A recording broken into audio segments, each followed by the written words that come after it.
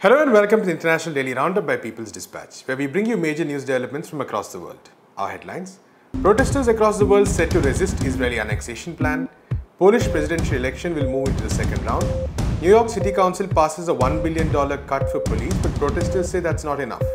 Industrial accident in thermal power plant in India kills 6 and injures 16, and Kosovo's president may resign over looming war crimes indictment. We begin today with an update on the COVID-19 pandemic. Over 10.6 million cases have been reported around the world as of today afternoon. Of these, nearly 4.3 million are still active cases and around 514,000 ended in fatalities. The United States, Brazil, Russia, India and the United Kingdom continue to be the worst affected countries. The five together have reported over 53% of the total reported cases and 50% of the fatalities. Excluding the UK, which does not record active or recovered cases among the reported infections, the other four account for nearly 58% of the active cases worldwide. Meanwhile, around the world, people have begun or plan to begin protests today against Israel's proposed annexation plan of occupied Palestinian territories. The protesters are demanding international sanctions against Israel if it goes ahead with the move. Reports have emerged in the meantime that the Israeli government might postpone the annexation. Prime Minister Benjamin Netanyahu hinted as much on Monday.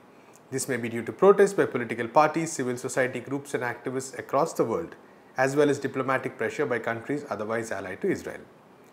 At least one country, that's the Netherlands, has seen a bill being passed calling for sanctions if the annexation moves forward. Bills have also been tabled in other countries.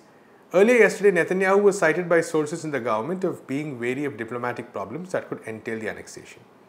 Surprisingly, Democratic Party legislators in the US Congress have tabled a bill calling on the government to withhold nearly $4 billion of annual US aid to Israel in the event of an annexation. Over 191 members of the US House of Representatives had written to Netanyahu to halt his plans.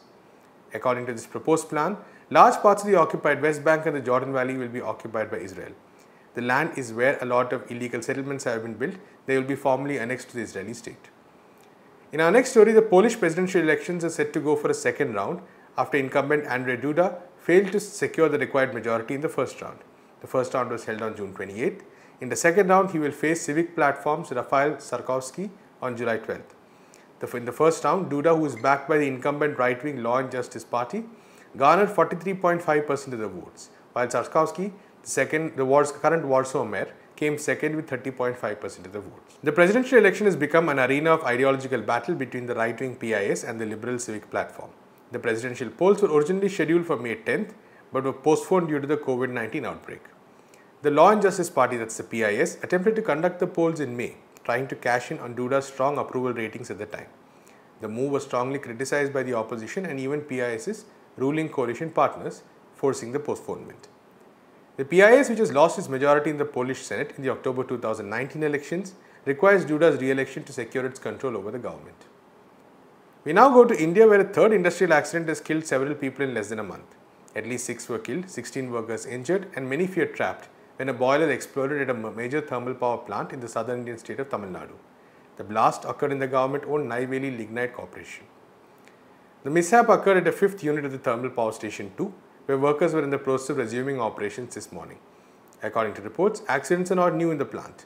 8 workers from the same plant had suffered burn injuries in a similar incident in May, but there were no fatalities at that time. This comes close on the heels of another industrial accident, a gas leak in the neighbouring state of Andhra Pradesh that claimed 2 lives. Earlier, 12 people died and hundreds were hospitalized following a gas leak at the LG Polymers plant on May 7th in the same state.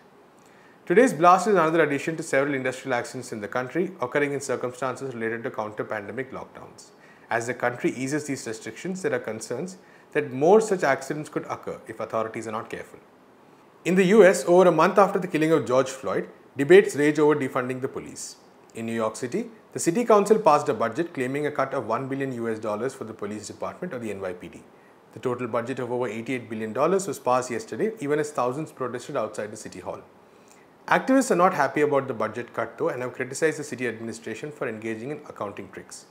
The budget cut, even though significant, still leaves the police with close to $5 billion in direct operating funding, with a similar number to match under other services.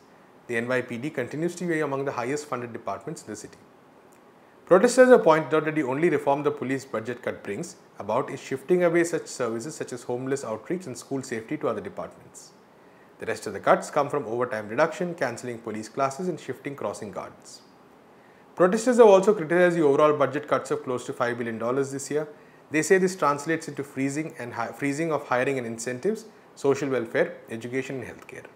The city administration justified the cuts as a result of the revenue shortfall of over $9 billion due to the pandemic. The NYC public advocate, Juman Williams, has publicly stated that he will use the reserve power of his office and block the budget. The Kosovo President Hashim Thaçi is facing the heat over impending war crimes indictments. Last week, the Hague-based Kosovo Specialist Chamber and Specialist Prosecutor's Office filed an indictment against him and former Parliamentary Speaker Kadri Veseli, among others. The indictment has been made on 10 counts, including murder, enforced disappearances, persecution and torture during the Kosovo War by forces of the Kosovo Liberation Army. Both Thaçi and Veseli have denied these allegations, with Thaçi announcing his resignation if the court approves the indictment. A year ago, former KLA leader and Prime Minister Ramush Haradinaj had resigned from his post after being summoned for questioning by the KSC and SPO.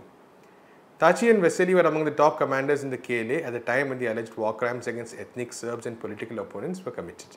The court, established in 2017 and recognized by Kosovar law, is led by a team of international jurists to deal with the KLA's actions during the war.